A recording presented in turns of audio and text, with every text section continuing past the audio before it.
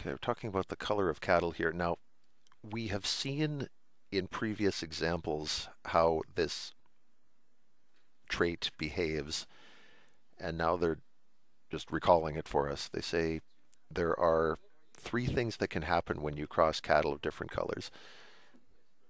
There's a trait for red, which we call capital R,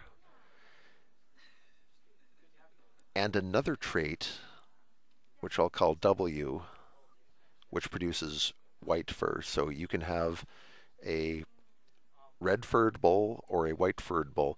And the reason I'm trying to avoid using a lowercase here is that neither of these is really dominant over the other. When you have RR, that gives you red, not surprisingly. And when you have WW, that gives you white. But when you have one of each, neither one of them overrides the other. You don't get red or white, you get roan. And roan is what happens when you have red and white hairs at the same time. So you see, if you look up close at a roan animal, you're going to see a bunch of reddish hair, but you're also going to see a bunch of white hair. The effect of this, if you're standing 200 feet away and you look at this animal, is they look kind of pinkish.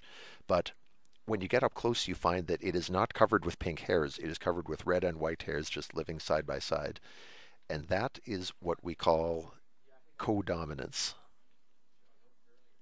It's not incomplete dominance. That would mean pink hair.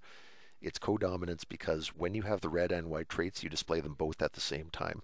This is like what happens with blood type, where if you have the A allele and the B allele, your blood has A's and B's on it. So we call this codominance behavior. Now we kind of know that because we've seen it before.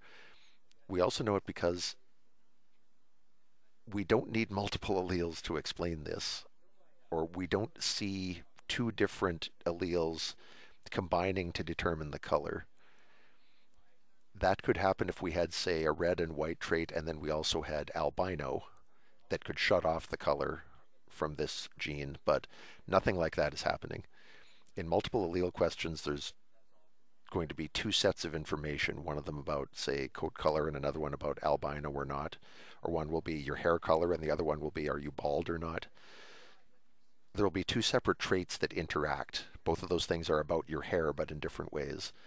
In this case, we really only have one thing to talk about, and it's the hair color, and it just happens that when you have both of the alleles for hair color, something interesting happens. You don't get normal dominance, you get something else where both colors appear at the same time.